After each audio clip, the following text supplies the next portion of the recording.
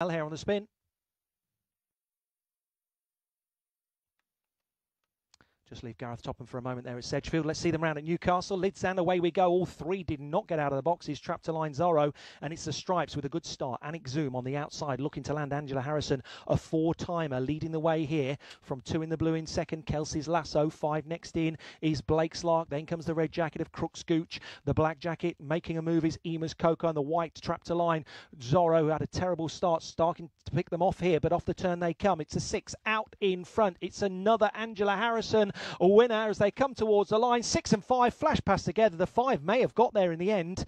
I thought 6 was home and hosed, and maybe on that evidence is, but it's tight at Newcastle. We'll wait for the judge. 6-5-2. Here's Gareth.